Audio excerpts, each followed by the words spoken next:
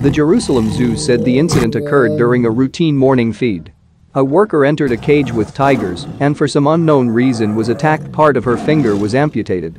A worker at the Biblical Zoo in Jerusalem, who on March 3, 2022, went into a cage with tigers to feed them, was bitten by one of the men, injured in the arm. The 24-year-old worker was quickly evacuated to the Hadassah Ein Kerem hospital, where she was treated. The Bible Zoo said that the incident occurred during a normal morning feeding, but did not specify what could be the reasons for the incident.